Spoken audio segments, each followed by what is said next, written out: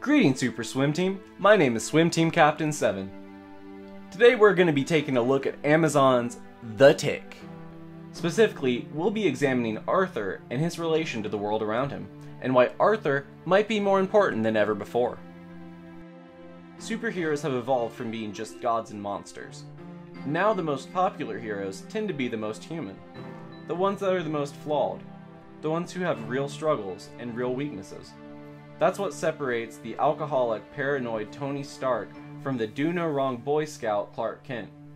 It's what makes a teenager like Kamala Khan more compelling and more relatable than Bruce Wayne.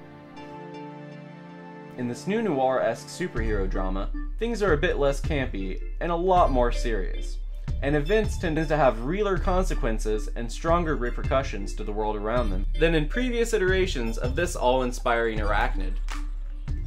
Gone are the days of chair-headed, mustache-twirling villains. Gone are the days of Leonardo da Vinci and his Time Squad.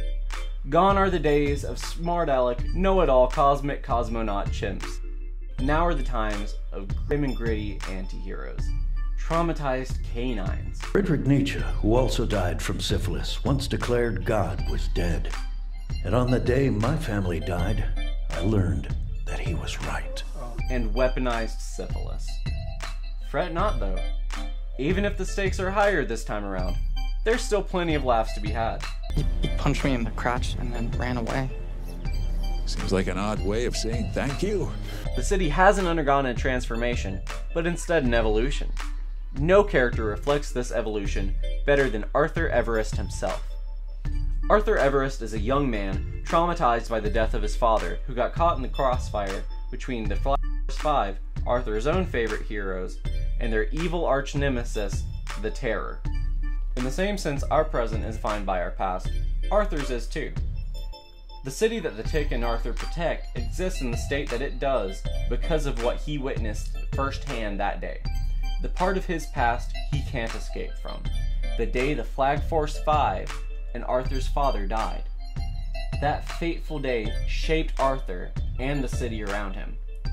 Arthur doesn't think he's strong enough to take on the Terror alone, and with no one to help him, or even believe him, you poor broken man.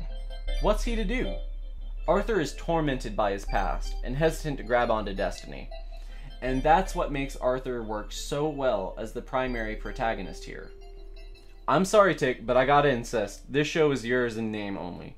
In fact, outside of the cold opening, Tick doesn't actually show up until 8 minutes into the first episode, and that's over a third of its runtime. A pilot named for and after the Tick that he's not even in a third of.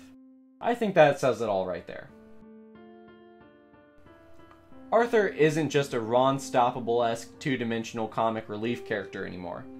Instead of being a slapstick sidekick or a nerdy wingman, he's finally able to be a complete three-dimensional character with clear motivations, strengths, and weaknesses, and he's well-rounded in a way that the Tick never could be. The Tick is supposed to be cartoonish and campy. That's what makes him work. But that doesn't exactly work so well for the lead of a noir-driven superhero thriller. The Tick is frozen and stagnant. Whereas characters like Batman or Captain America could be ultra campy or ultra serious, the Tick pretty much has to be the Tick every time in every iteration, because a more relatable, serious version of him just wouldn't work. His motivation is goodness and prosperity for all. As pure and wholesome as the Tick's motivations are, trying to make him more complex would break the elegant simplicity of this character and completely ruin his charm. After all, can you imagine adapting Deadpool to be Super Friends-esque? Even in the Ultimate Spider-Man cartoon, Deadpool felt stilted and it didn't really work. And that episode was actually written by Deadpool's own creator, Joe Kelly. The Tick is all hero all the time. And that's why Arthur is our point of view character.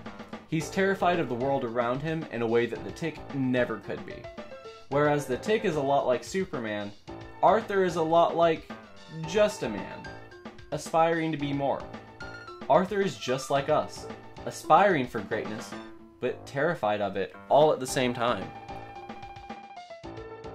After the cold opening, the very first scene of the pilot opens on Arthur going to pick up some groceries at the local ma and pa shop. This is one of the most important scenes in the show, as it establishes everything about the show and its world within a few minutes. Everything featured here comes up again later on, from the gang members, to the store clerk, to Superior. Everything in this show is actually connected, and it's all important. Mise-en-scène is established and built through the usage of the radios and television surrounding Arthur. Similar to our own world, the news and interviews that Arthur is watching give us context into the world around him. It gives us context into its history, its recent events, and much like in the 24-hour news cycle of the 21st century, the happenings of our world around us are completely inescapable and unavoidable, just like we see with Arthur here. Here we see Whoopi and Superior discussing the events of all those years ago. By the 90s, I had been going up against the Terror for decades. I mean, I had been up against him since I first got here. If he were alive today, well, I think I'd know that. The world of this show exists the way it does because of what the Terror did all those years ago. Just like Arthur. Arthur lives his entire life in the shadow and trauma of that single defining moment, and he can't move past it. In the same way we can't seem to escape the news, celebrity gossip, politics, tragedies, or controversies in our own world, Arthur can't seem to escape the trauma of his past because there are reminders of it all around him. Moved to L.A. The Flag 5 was blinded by weaponized syphilis and shot to death. Hey, can we shut this off? Kind of apples and oranges there, Colin.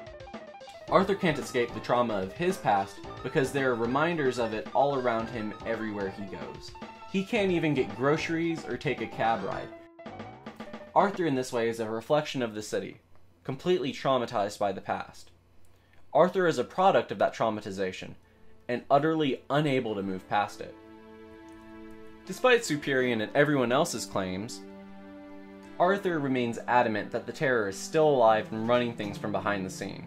And despite his hard work and research, those around him refuse to help, instead writing him off as delusional. At certain points, the audience is even made to question Arthur's insanity, echoing the indecisive and insecure nature of Arthur's character. As the audience, we're made to question if the Terror is alive like Arthur claims, or if Arthur hasn't made up the tick as well to fuel his own delusion. There's a giant blue guy, and he's trying to fight crime, except he's not real. Or he's, I might be, Jesus, I'm the blue guy. I'm the blue guy. No, Arthur, you're not fighting anything. You're just a little unwell. Yeah, you're right. Arthur? I need to figure out where my mind is. That's all okay. You doing all right? Take it. She can't see you, okay? I can see him. Yeah. What are you? I am the Tick. I am a superhero. I'll be defending the defenseless in the area henceforth. Huh. As a matter of fact, conspiracies and mysteries drive the newest iteration of the Big Blue Bug. I don't even think he even exists. Probably some hoax started by the liberal elite. Just a bunch of snowflakes putting out their fake news to scare patriotic, uneducated Americans. The main mystery, of course, being, what exactly is up with the Terror? While Arthur is trying to obtain evidence against the Terror, Destiny sends the Tick Arthur's way. The Tick crashes the stakeout and gets Arthur arrested. Despite Arthur's further attempts to shy away from Destiny and run from it, the Tick hunts him down, eager for a partner in his fight against evil. Even stealing a super powerful suit of armor from the bad guys to give to his strapping new sidekick. In the next episode, the bad guys from the convenience store and the warehouse come after Arthur in order to obtain the suit that the Tick stole from him. Now Arthur's own demons are chasing him, metaphorically and literally, and his own past seems to be catching up with him. Inaction is no longer an option, but Arthur decides to act against character, not by fulfilling his destiny, but by stealing the blue poncho in order to hide from it. The poncho is symbolic of the Tick's world, the destiny that Arthur is choosing to hide from instead of confronting. Despite this attempt to run and hide, Arthur and the Tick are now more visually similar than ever. The Tick has always been larger than life, and life has always been larger than Arthur. Arthur bears out his heart to the Tick, confessing his fears and finally confronting them for the first time, instead of running from them. 1 second he was there, and then next second he wasn't.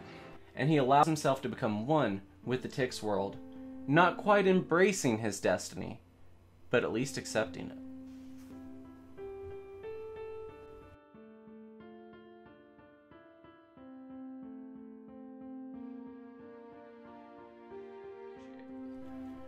If you stuck around till the end, thank you very much. I really appreciate it.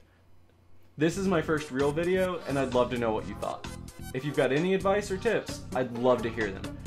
Constructive criticism is always encouraged. If you'd like to support my channel, hit that like button and subscribe down below. If you want to join the swim squad, ring that bell for notifications. Thanks everyone, I'll see you again soon.